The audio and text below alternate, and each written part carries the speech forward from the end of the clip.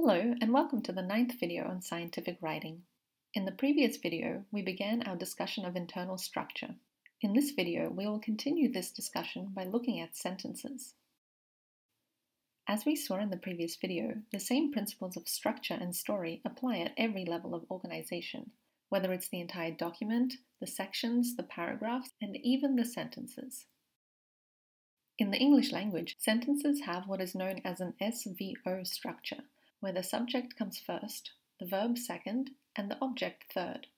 Other languages have different structures, where the most dominant structure is in fact SOV, but since this series of videos is in English, I will focus on the SVO structure.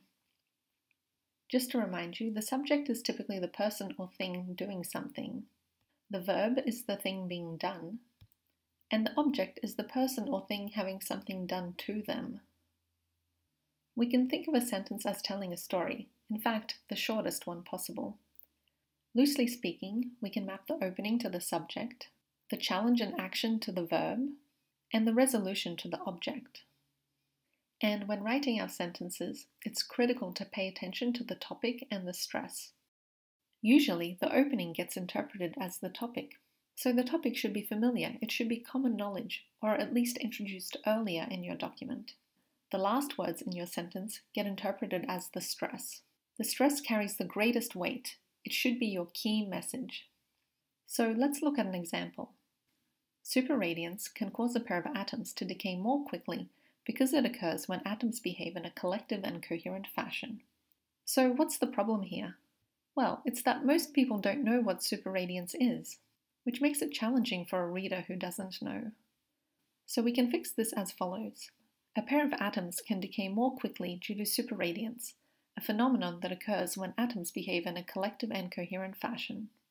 This says the same thing, but it starts with an idea that most people can understand, a pair of atoms.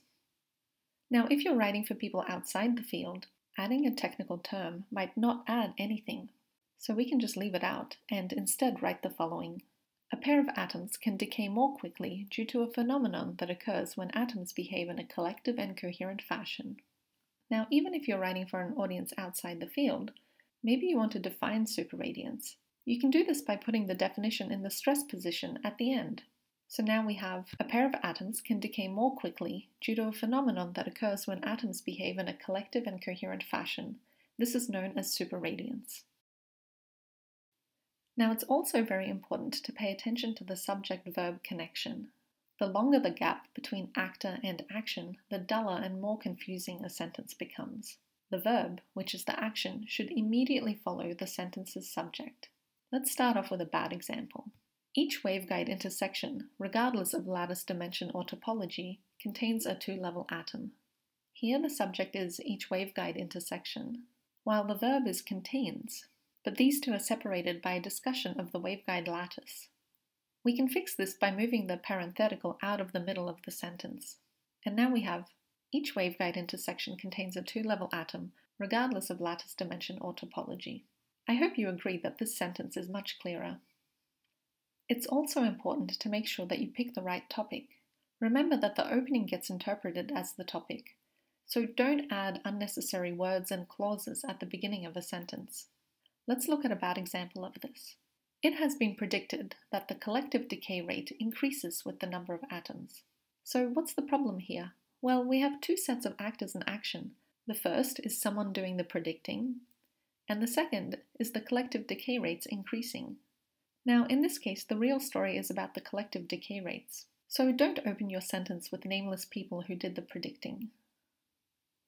We can fix this by collapsing all the action into a single short action section.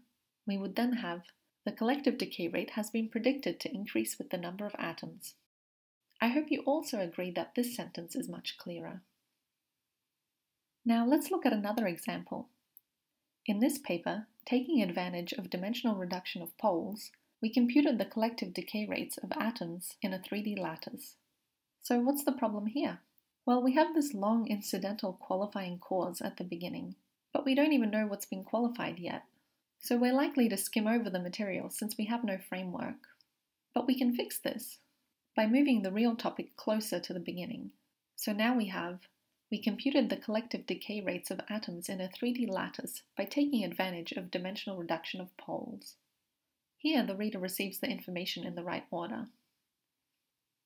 Finally, what we need to do is make sure that we haven't buried the stress. We don't want to have words dangling after the real stress, so either delete these or move them to the middle of the sentence. Here is an example. Larger networks aren't always better, as a trade-off between compact network design versus quantum memory capability was observed. The important information is that there is a trade-off between compact network design and quantum memory capability, but the stress is placed on was observed. So we fix this as follows.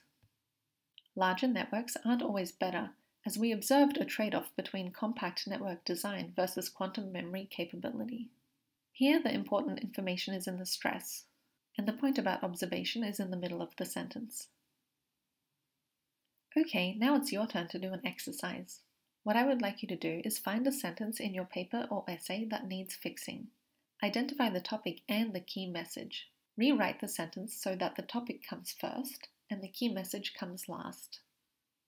The topic should be short and clear. The main verb should follow the topic immediately, and don't have words dangling after the real stress. Now is a good time to pause the video as you work on the exercise.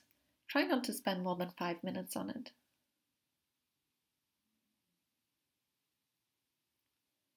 Okay, so I hope you've had time to work on the exercise. Now let's just summarize what we learned in this video. A sentence tells a story, the shortest one possible. The opening gets interpreted as the topic, while the last words get interpreted as the stress. And it's important to keep the gap between the actor and the action short. Well, this brings us to the end of our discussion about structure at all levels. And now the real fun begins. In the next video, we're going to discuss how to make your writing flow. See you next time!